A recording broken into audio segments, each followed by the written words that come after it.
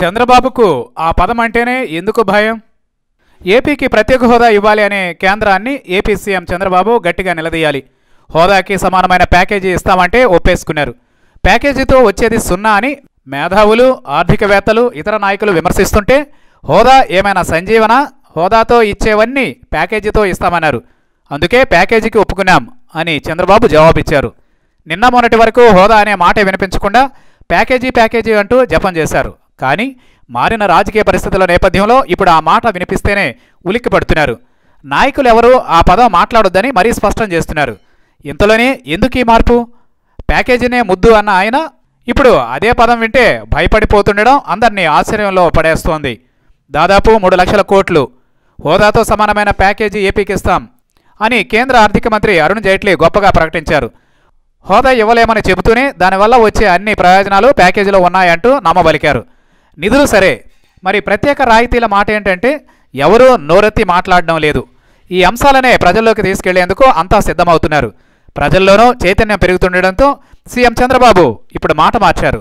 ఇన్నాళ్లు హోదా కంటే ప్రత్యేక ప్యాకేజీ బెస్ట్ అని, ప్యాకేజీకి చట్టబద్ధత కోసం ప్రయత్నిస్తున్నామని సమావేశాలు పెట్టి మరీ ప్రకటించిన చంద్రబాబు ఇప్పుడు ప్యాకేజీ పేరు ఎత్తడానికి తంటాలు పడుతున్నారు.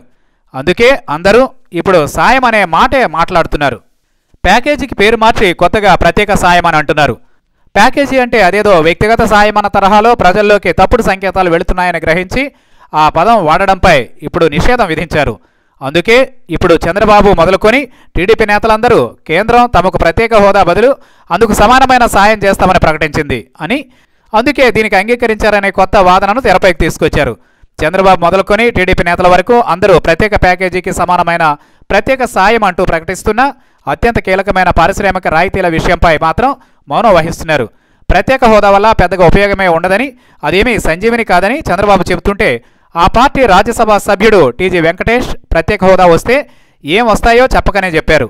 ప్రత్యేక హోదా ఉన్న హిమాచల్ ప్రదేశ్లో విద్యుత్ ఉచితం, excise duty free, sales tax free, tax free, రవాణా చేసుకునే మెటీరియల్పై కూడా సబ్సిడీ అని వెల్లడించారు. ప్రత్యేక ప్యాకేజీ తరహా సాయం అని చెబుతున్నా ఇందులో ఏది ఏపీకి దక్కడం లేదు. అయినా చంద్రబాబు అండుకో మాత్రం అన్నీ వస్తున్నాయని, వచ్చేస్తున్నాయని నమ్మించే పనిలో ఉన్నారనే వాదన వినిపిస్తోంది. మొత్తానికి చంద్రబాబు అండుకో ప్యాకేజీని కూడా తమకు అనుకూలంగా మార్చేసుకున్నారు.